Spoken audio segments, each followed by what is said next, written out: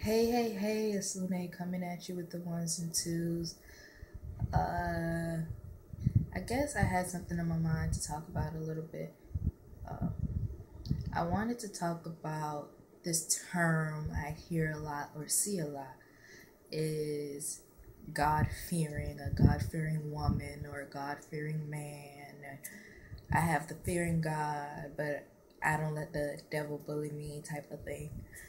Um, I always grew up learning that God is inside of us. So, if God wanted us to fear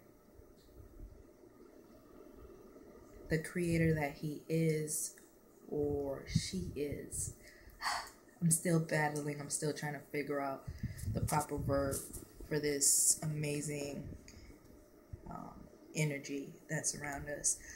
But if God wanted us to really fear him or her or it, why would he, she, or it place itself inside of us? Why? Why would we want to fear us if God is inside of us? What else can I say? Just ponder on that.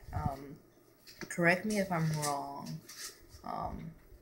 but I truly believe God should be respected and not feared, elevated. And yeah, I don't want to drag it out, but that's kind of about it. It was just something I was pondering on. I didn't write it down, I didn't prepare a speech, which I am really practicing on preparing speeches. Yeah, a closer look, a closer. But yeah, meditate, manifest, and create. And of course, this is Lune Ellie coming at you with the ones and twos. You guys have an amazing week, day, night, depending on where you at. And that is all, folks. Love you. Mwah.